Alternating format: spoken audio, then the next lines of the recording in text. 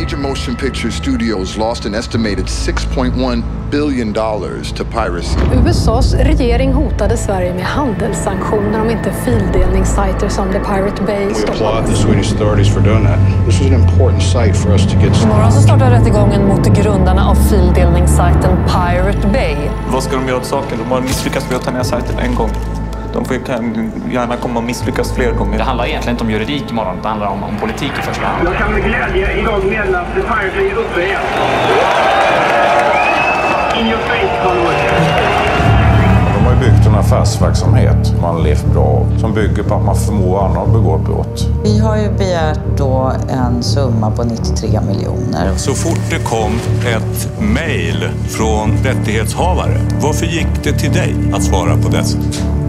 Jag uttrycker mig bra i skrift, till skillnad från exempel Fredrik. Gottfrid is the stupidest person in the entire history of IT.